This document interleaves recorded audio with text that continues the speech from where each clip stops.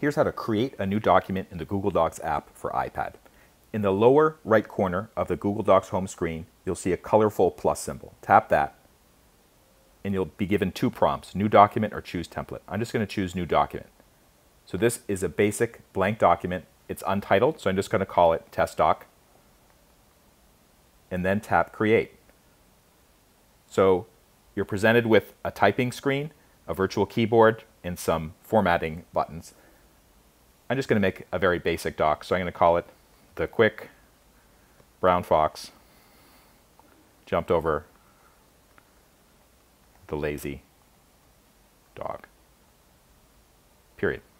Once I'm all done with my typing changes, I can hit the check mark in the upper left corner, but maybe I want to do some formatting first. So let's say that I want to change dog to bold. So I just highlighted it, and then I'm just going to tap the B icon in the formatting toolbar. So that's bold. If I want to orient everything so it's on the right side instead of the left side, right above in the formatting toolbar, there is an icon that shifts everything to the right.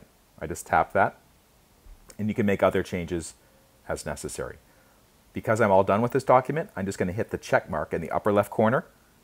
That will save all of my changes, and I'll be returned to the home screen. And there's test doc in the upper left corner of the Google Docs home screen.